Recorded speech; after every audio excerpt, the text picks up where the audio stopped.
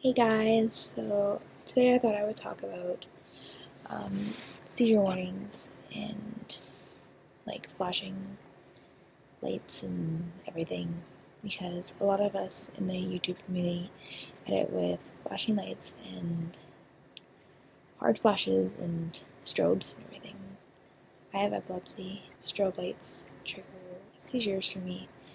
And not everyone with epilepsy is triggered by seizures, but it's kind of just a common courtesy. If you can just put a seizure warning or a content warning for flashing lights, even if you think your video has just a little bit of a flashy transition or flashy moving texture, it can honestly save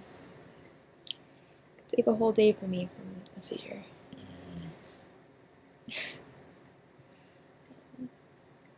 And it could really help other people who are bothered by really flashy lights or anything, just so that they don't watch the video, or I can get someone else to watch the video to see if I can still watch it. Because sometimes I can still watch some flashes if it's not super stroby, but some big strobes and flashes I absolutely cannot watch. A few weeks ago I had a seizure that was triggered by a video, and I could have died from it. I had a really bad grand mal, and so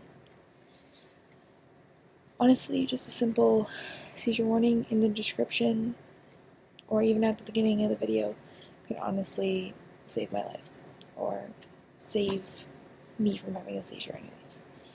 So I just thought I'd make this video because I know there's a lot of people that just don't know or don't realize that this seriousness of strobes or flashy effects. And I mean, lots of people, me including, I love effecty videos, but certain stroby flashes cause seizures for me, and so I can't watch that. And I want to watch all your videos, but I just have to be so careful because I don't know when there's going to be a strobe effect. So I thought I would just make this video. Hope you all are doing okay.